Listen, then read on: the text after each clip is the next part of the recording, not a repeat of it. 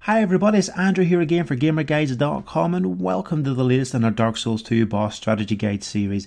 In this particular video we're going to tell you how to beat the skeleton lords found in Huntsman's Copse.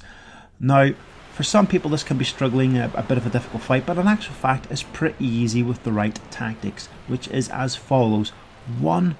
Don't ever kill more than one major skeleton boss at a time, as they do spawn more skeletons on their death, and you really don't want to get overcrowded in this particular fight. So immediately take down the first skeleton on the far left when you enter, and then take some cover. When he dies, several small skeletons will spawn nearby, so make them your priority and take them out ASAP, and use any of the nearby mounds as cover to heal if you need be. Now pick on the next skeleton that homes in your position, preferably the one holding the halberd, and again it should only take a few hits to kill, but don't ever get greedy and be ready to roll away and heal if need be.